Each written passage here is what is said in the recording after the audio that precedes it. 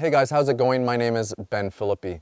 I recently had the pleasure of photographing Gene Hoffman in San Francisco, California. He is the co-founder and chairman of Calguns Foundation.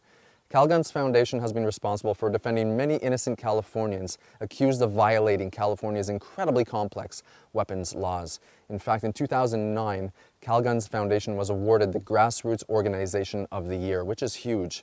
I got a great shot of Gene holding his AR-15, and if you own an AR-15 in California, you can thank Gene partially for it.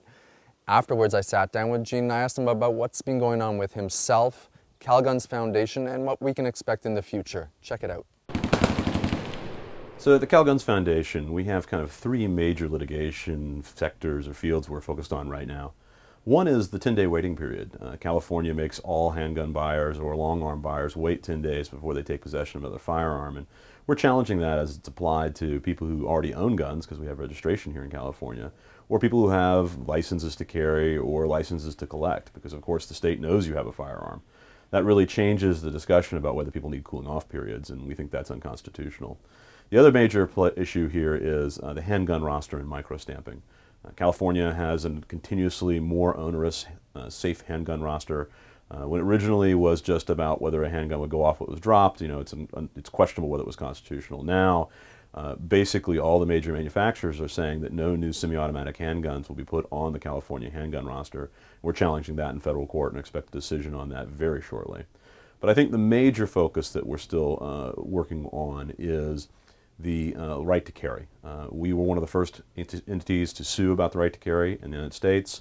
That case and a copycat case have been won at the Ninth Circuit Court of Appeals, and we're waiting for the en banc court to decide whether they're going to take that or not.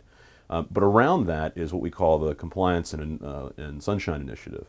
We're going around to the 58 sheriffs and making sure that they follow California law. So we sued and won against the Los Angeles Sheriff's Department for not taking people who lived in local towns as permits.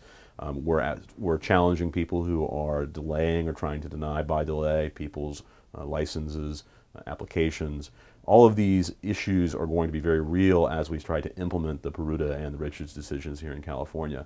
And we think that's one of the most important decisions, the actual ability to carry a firearm outside your home, licensed, trained, extremely critical for the California gun owner and for citizens of the United States. My name is Ben Philippi, and I'm traveling around America right now photographing prolific and notable gun owners, and also just regular gun owners such as myself, to make a book that highlights the fact that we, the people, as gun owners, are respectable, educated, intelligent, successful entrepreneurs. We're doctors, lawyers, dentists, and beyond, and all we want is to practice our God-given right and constitutional right to keep and bear arms. You can follow me, it's free. Just go on my book's Facebook page, We the People Book. You can follow me. I'm posting stuff on a daily basis. I guarantee you'll love it. Thank you very much, and God bless.